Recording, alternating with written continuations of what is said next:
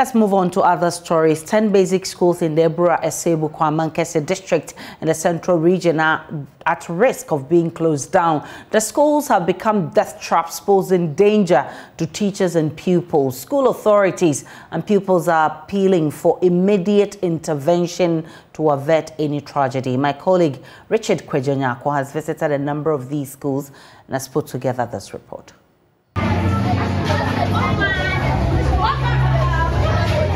Public basic schools in the country just reopened for the second term of the academic year.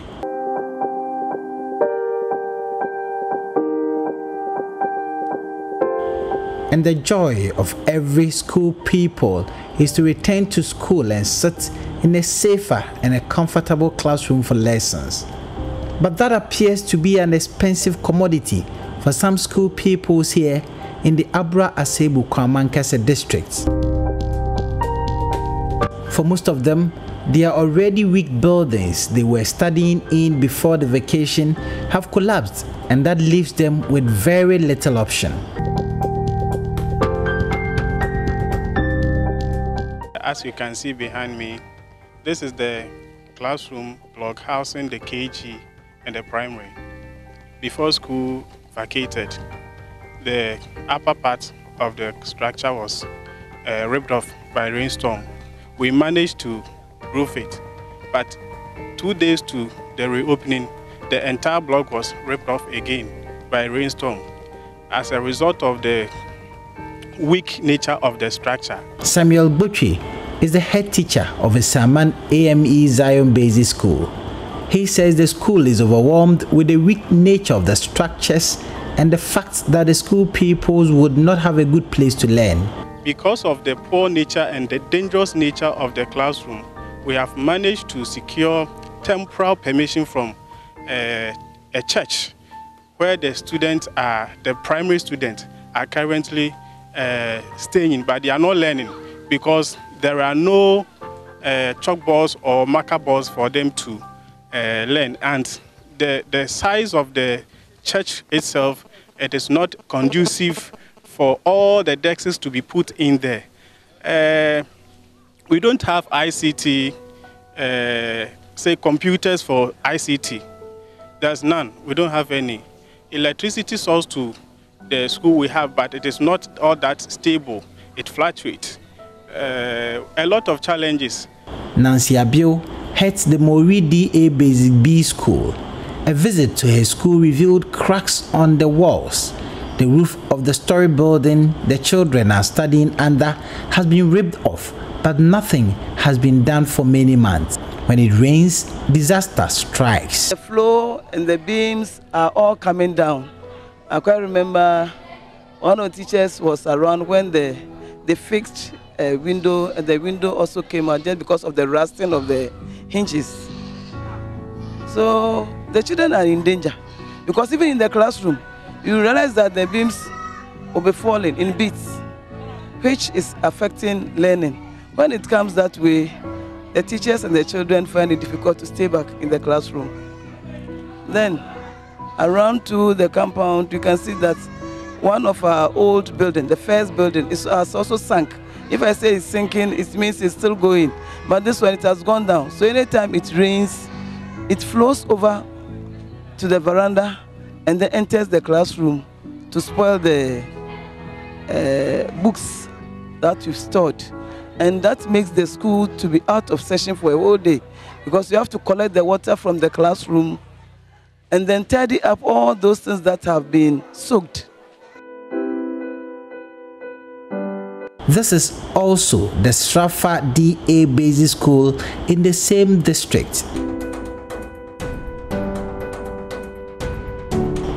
The school pupils have nowhere to go except to put up a temporary structure. Ezekiel Lanson is the headmaster of the school. Just last month, that was in March, last 2 months, there was some torrential rains that ripped off my GHS building. And currently, the children have nowhere to sit and study. So what we've done is to make a temporary structure, and this very temporary structure is what is used in housing the GHS 3 students. this situation is affecting teaching and learning. Currently, this classroom has no permanent chalkboard. So what we do is we have a whiteboard, a marker, a very small one. So as and when we need it, then we come to fix it here, then we teach the children.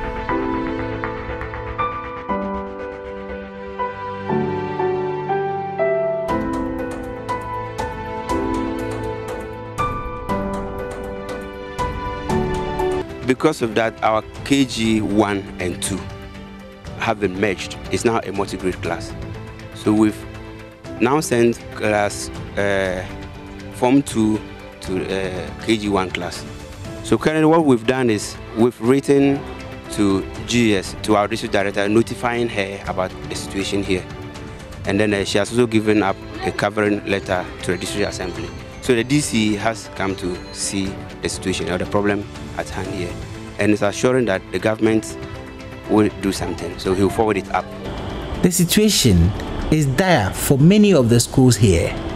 Isaac Donko is a head teacher for the Asemase AME Zion Basic School. Now, our main challenge is the structure, or where the peoples will live and study.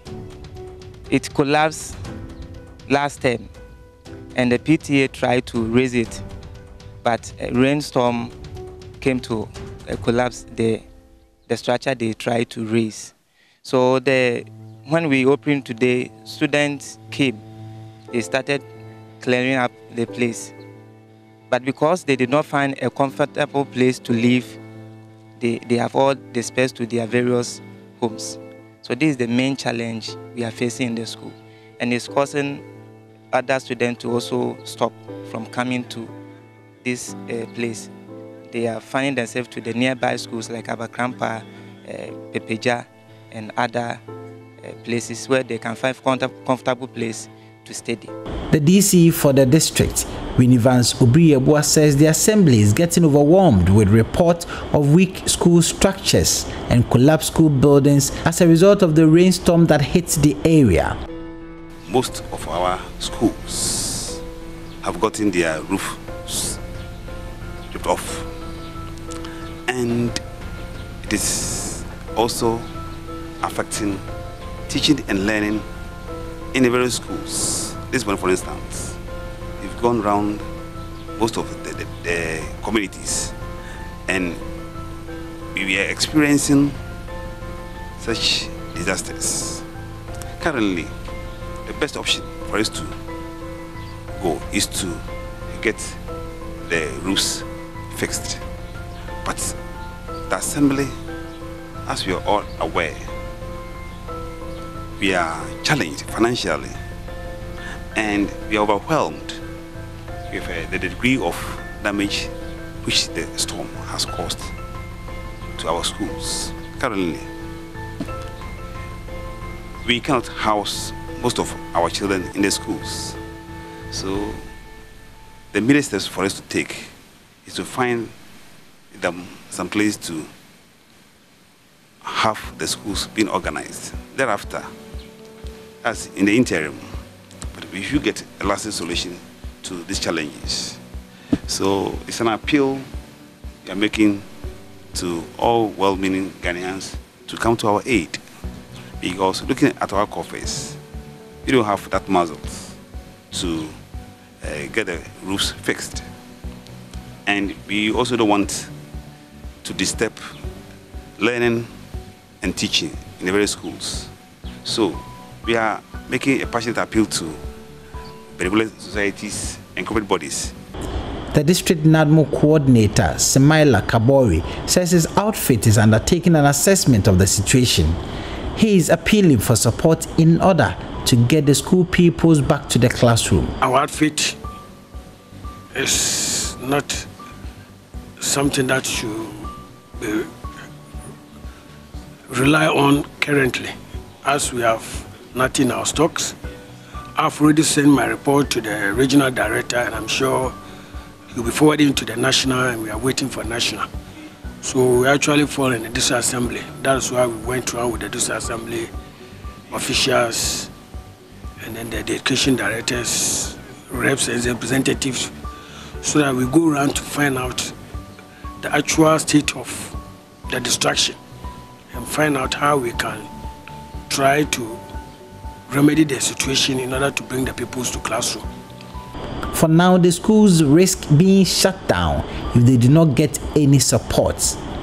The head teachers have been making several appeals. So we met as staff and PTA chairman to find interim solution to this challenge, because we can't hang around like that. So we have discussed that they should find a place for us to stay, maybe raising canopies so that we can get some cardboard, plywood, so that we can use as chalkboard for now and take their time to raise the structure for us. I'm appealing to the general public, institutions and corporate bodies that can help the children of Stratford DA to have a conducive environment to learn, so that tomorrow they will also take up the leadership mantle to move our country forward. We're appealing to them to come and help us put up some classroom structures for them so that the children can sit comfortably to learn as their counterparts are doing in other parts of the country.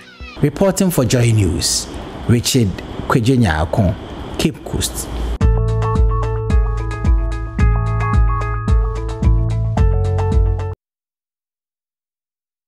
We can now speak with the District Chief Executive of the area, Mr. Abura Asebu, who has joined us right now for more. Thanks so much for your time, sir. Why has the Assembly looked on for the structures to become so weak? Well, yeah, thanks for your time and your viewers and listeners.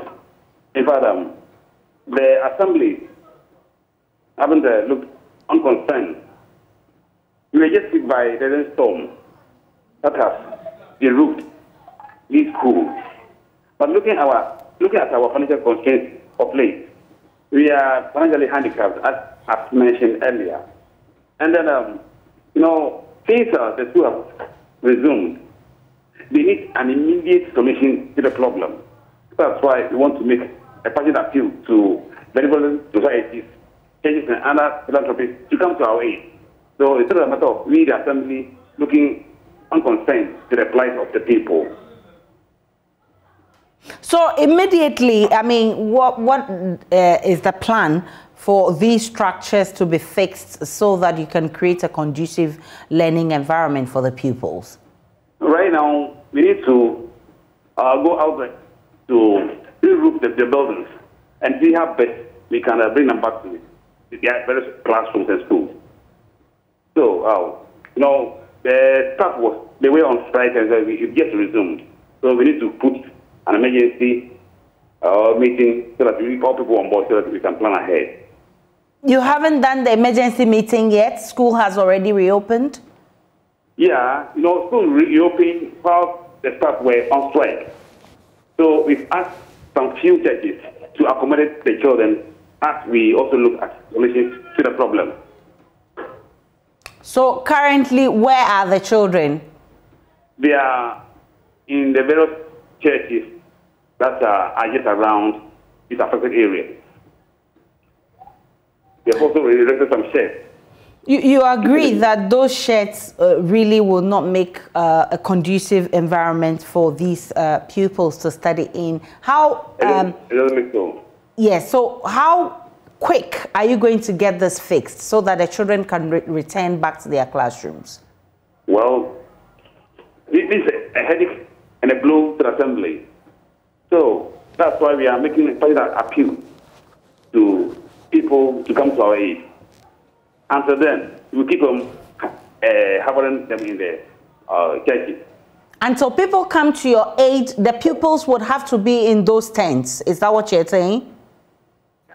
For now, that will be the best option for now, until we get the roof.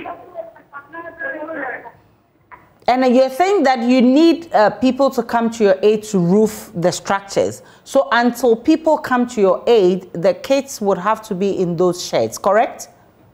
I'm saying we are financially constrained. So we are putting pieces together So it's also an appeal that I'm making to people who can also come to our aid, alongside our preparation towards getting the roof reroofed. So the assembly itself, what is your contribution to getting this fixed? I mean, how much are you willing to pump in to ensure that this is done? I know you're making an appeal to the public to come to your aid, but what kind of funds, or don't you have internally generated funds to actually deal with this situation? In fact, no, for now, because what we have is hopefully inadequate. So we have to suspend all other activities and concentrate on this very one, because it needs immediate attention. So are you able to give us timelines? But I'm not sure. I can't. You're not sure when the children will get out of the tent, right? No, I'm sorry. Yeah. I'm grateful for your time. Abura is the CEO of Abura Asebu Kwamankesi. He says that they are looking forward to people supporting them to fix the structures. Until then, the kids would have to make up in those tents.